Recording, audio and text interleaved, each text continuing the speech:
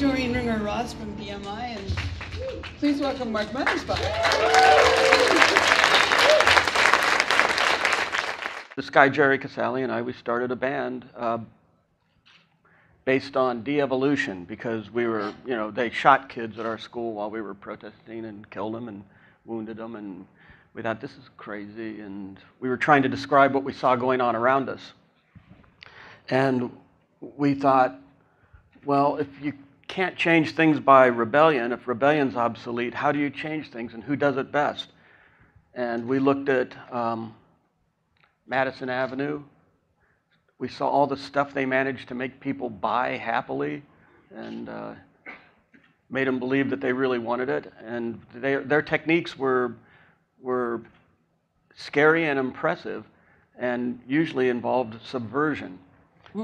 So we thought, well, we take that to heart, and we thought, well, where do we take that? And we thought, Hollywood, the dark heart of America. Back then, we'd make these little films, and we'd put them in. We'd just put a sheet up. We'd go play at CBGB's. We'd drive from Ohio to New York, and we'd play CBGB's for $20 and sleep in our van.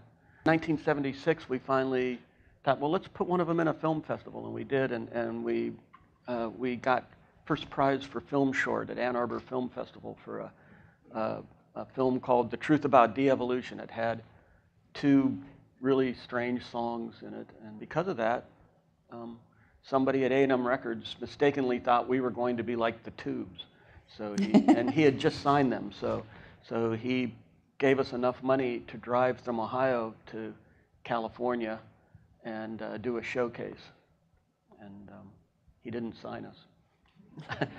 But we didn't go home. Our influences were pop music, but also we were listening to music everywhere. Elevators, TV commercials. We liked films. I used to, my favorite films, I would put my answering machine up by the television set. So, if I knew something like War of the Gargantuans or Island of Lost Souls was going to be on TV, I'd have a couple 90-minute cassette tapes ready, and I'd turn them on, and I'd tape my favorite movies, and I could then go back and listen to them again, and I only had the soundtrack. I didn't have the visuals, but I think maybe that made me really pay attention to the soundtracks.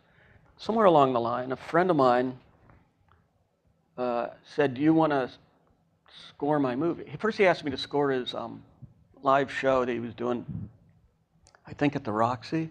It was Paul Rubens, and I was busy with Devo, and then he said, I got a film, you want to score it? And I'm like, I'm on tour all this year with Devo.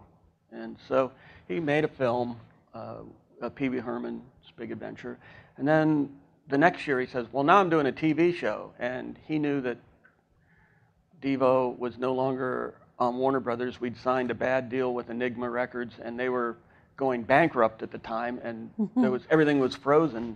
And so when he said, do you want to score my TV show, it sounded like a really great idea. So it was the first thing I ever scored. I knew nothing about it. I was pretty unprepared. I didn't go to school. So he was in New York at Broadcast Arts, and they'd film something, and on Monday they'd send it to me. Tuesday I'd write the music.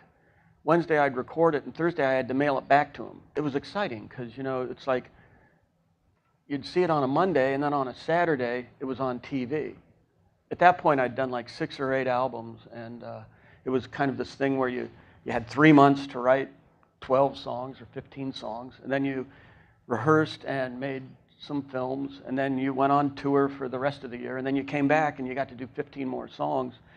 And this, all of a sudden, I was doing the same amount of music in a week as that I got to do in a year. And so I kind of got really excited about the idea of scoring. And it was kind of, because they were so far away, and it was a very atypical show. I didn't have producers all over me or people that were fretting constantly. They were just thankful that they got any music at all back on time. So it was a good way to just kind of accidentally fall into the business.